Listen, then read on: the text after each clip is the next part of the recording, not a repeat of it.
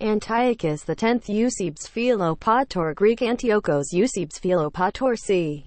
113–92 or 88 BC was a Hellenistic Seleucid monarch who reigned as the king of Syria between 95 and 92 or 89–88 British Columbia 224, Seleucid year SC. He was the son of Antiochus IX and perhaps his Egyptian wife Cleopatra IV.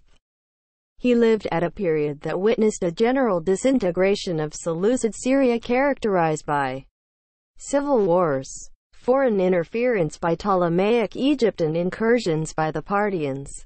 Antiochus IX was killed in 95 BC at the hands of Seleucus VI, the son of his half-brother and rival Antiochus VIII.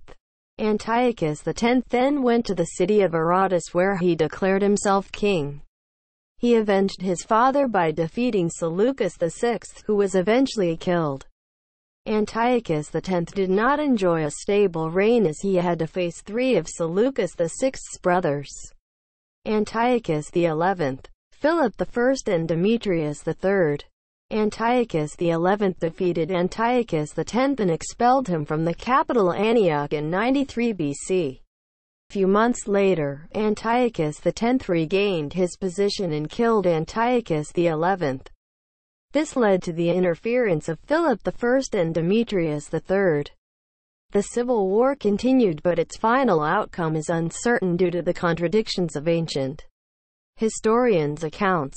Antiochus X married his stepmother, Antiochus IX's widow Cleopatra Selene, and had several children with her, including later King Antiochus XIII. The death of Antiochus X is shrouded in mystery. The year of his demise is traditionally given by modern scholars as 92 BC. But other dates are also possible, including the year 224 SE 89–88 BC. The most reliable account of his end is that of the 1st-century historian Josephus, who wrote that Antiochus X marched east to fight off the Parthians when they attacked a queen called Laodice. The identity of this queen and who her people were are debated. Other accounts exist. The ancient Greek historian Appian has Antiochus X defeated by the Armenian King Tigranes II and losing his kingdom. The 3rd-century historian Eusebes wrote that Antiochus X was defeated by his cousins and escaped to the Parthians before asking the Romans to be reinstated on the throne. Modern scholars prefer the account of Josephus and question practically every aspect of the versions presented by other ancient historians.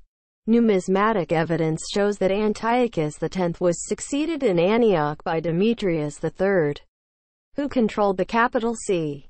225 SE 88–87 BC. Subscribe our channel for more such informative short video.